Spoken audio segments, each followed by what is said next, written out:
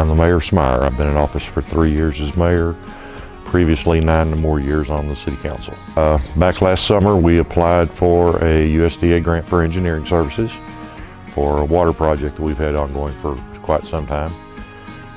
During the finalization of that, getting that grant, the USDA folks were right here at the City of Smyer at our City Hall.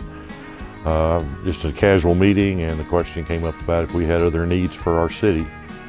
About that same time, we found out that our current pumper truck for the fire department was on its last leg and needed replacement.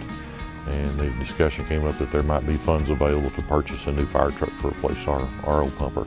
Well, the community has 500 people, and Smyer has approximately 500 people. However, the fire department services the eastern end of Hockley County.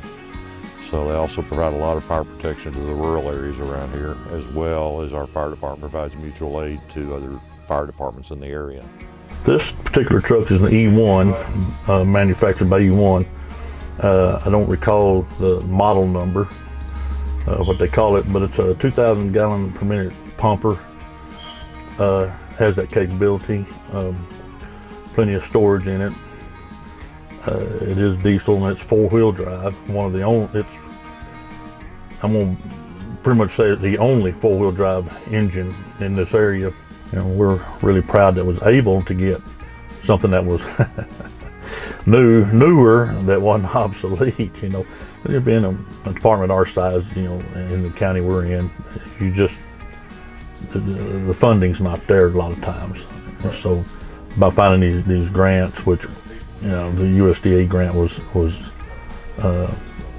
it was a surprise that we were able to get something through them.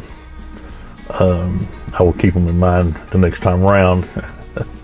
But other than that, I mean, you know, we're just glad to get the truck and have something we can now have a lot of confidence in running and using for a long time.